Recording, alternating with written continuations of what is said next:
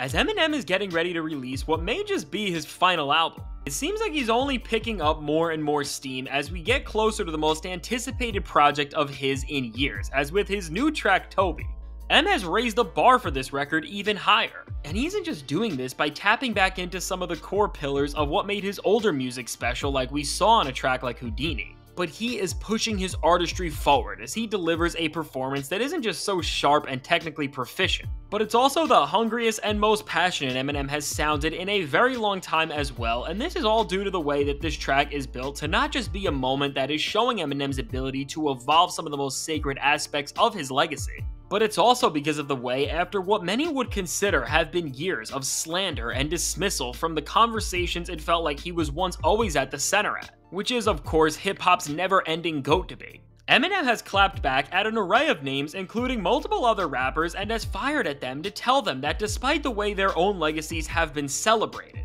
they cannot rival his own. Now before we can get into the array of lyrical jabs Eminem threw out at other MCs, which there are a lot of on this track, we first need to look at how he was able to build up this moment to have the impact that it has, which all comes down to the collaborators he picked to rap alongside him and the way musically this track is able to convey a similar eeriness to the Slim Shady records Eminem released at the very beginning of his career, which is all conveyed through the track's grim and hypnotic instrumental, which really feels like an evolution of something that you'd hear on the Slim Shady LP, and building on this atmosphere when it comes to the actual features on the song. While Eminem teaming up with Big Sean and Babytron of all people can seem very random, when you recognize that all three of these MCs all come from the same place in Detroit, and all represent very different eras and generations in the city's hip-hop lineage, you start to see that in a time where, because of recent events in the genre, regional territory and unity has become more important than ever. Eminem is following suit with the precedent somebody like Kendrick Lamar set at his Pop-Out concert and during his entire beef with Drake, which overall made a region like the West Coast stronger than it has been in decades. And here with Tobey, we are witnessing the exact same thing, as despite how strange on paper seeing Babytron and Eminem on the same cut may be,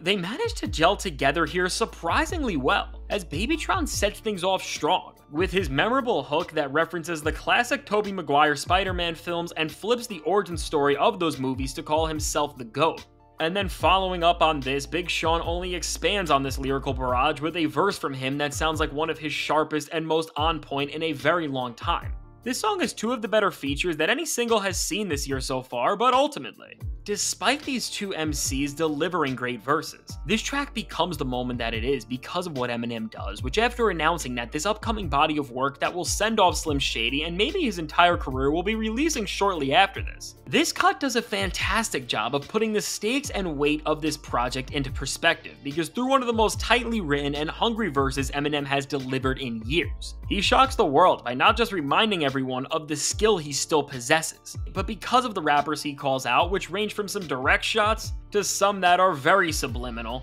and at the top of the list of MCs that Eminem calls out, the most obvious diss goes out to Melly Mel, who at this point besides Drake, has to be the most disrespected man in hip-hop this year, as between Kendrick Lamar's diss on Like That to Eminem right here, he has received multiple disses from two of the most respected and popular rappers in the game currently, and while Melly Mel is a pioneer who crafted some of the most important moments in hip-hop's early origins, and really did help the genre get off the ground and become the cultural staple that it became, his blatant disrespect for both M and Kendrick shouldn't go without confrontation because of this status, and this is what Eminem directly acknowledges as he says, "Get dissed though and by a pioneer, who was one of the reasons why I am here. They tell me I should just let it go and slide. Melly Mel shouldn't get no reply. That man is a legend, so am I." And with these bars, Eminem is defending himself from Mel, who he has been in a back and forth with ever since Mel attacked him back in 2023 and tried to diminish his legacy, and after M clapped back at him for this with a feature verse,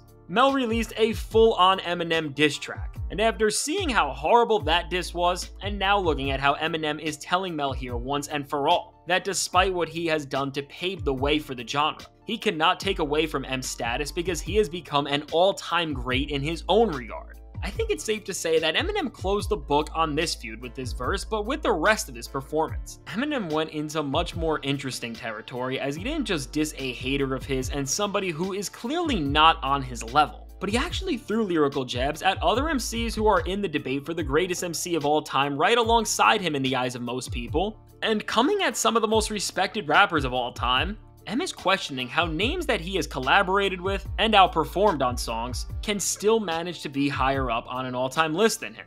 And now, while without any other context, this can just seem like a faint braggadocious lyric on Eminem's end, with the way this entire verse is written, it's pretty clear that Eminem is referencing Billboard's recent list of the top 50 rappers of all time, in which Eminem was at number 5, and the rappers above him were Tupac, Nas, Kendrick Lamar, and Jay-Z. And while Eminem would definitely not disrespect Tupac, as he isn't just held in greater regards than almost any other rapper ever, but Eminem has also publicly been a massive Tupac fan, and even went as far in the past to produce an entire posthumous album for him. When we look at the other 3 rappers in Kendrick, Nas, and Jay, when we line their working relationships up with what Eminem said, these are 3 rappers that Eminem has worked with over the course of his career, and for this reason, I think on some level, we are supposed to believe that Eminem is trying to poke all 3 of them. But at the same time, I think that there is one rapper who is being targeted a lot more than the other 2. And this is because when we look at Em and Kendrick's collaboration in Love Game and Em and Nas's in EPMD2, while you could argue that Em had the better verse on either track, it's not this undisputed sentiment throughout the entirety of hip-hop culture that he washed these artists.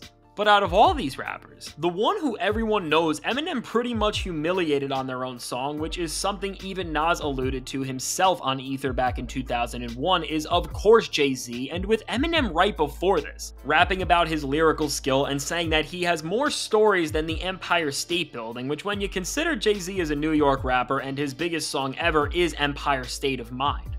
When we piece all this together, I think it's pretty clear that Eminem is calling out Jay and is trying to tell us that despite Jay's status, which seems to only be getting stronger and stronger on all-time lists as the years keep going by, in this process as Jay-Z is getting immortalized, we can't forget that Eminem did wash him on his own track in Renegade back in 2001, and while this is the main jab on the song that is getting everyone talking, as seeing Eminem get this competitive with none other than Jay-Z is just a surreal moment. There's one warning that Eminem threw out on this track that I don't think anybody's noticed yet, and it isn't actually written out on the song, but it's present throughout the entire track's messaging. And what I am of course talking about with the track is the very title and artwork of it, which is referencing Spider-Man and the iconic Spider-Man meme, which when we look back in the recent history of everything that's went down in hip-hop, one of the most pivotal moments recently was Drake and J. Cole's collaboration First Person Shooter, which in this song, one of the most viral moments and talked about parts of the entire song was when J. Cole said that the Spider-Man meme was him looking at Drake. And with Eminem not just visiting this exact same idea, but with him also putting himself above Spider-Man, as the entire premise of the track is that he was bit by a goat instead of a spider. From everything surrounding J. Cole, Drake, and even Kendrick Lamar as they have battled it out to settle the Big 3 debate, and also with Nas and Jay-Z, who in most people's eyes have taken a step above Eminem as they have aged pretty gracefully. What Eminem is doing in this track is poking at the most relevant names in hip-hop right now, and in the debate that he wants to take the crown of, as in some shape or form, as he is telling all of them that he is truly the king of the rap game. And now while this is of course up for debate if you agree with these sentiments, when you consider this move from Eminem's eyes as he is trying to gain respect back as the all-time great that his legacy was once held in, I think from his perspective this was the best thing he could have done for himself, and if this entire upcoming album can deliver, he may just accomplish this goal in full. Now, I also think it's important to note that Eminem is most likely not calling out any of these rappers in a manner where he actually has animosity against them, or where he is trying to start anything in the vein that Kendrick and Drake did, but instead,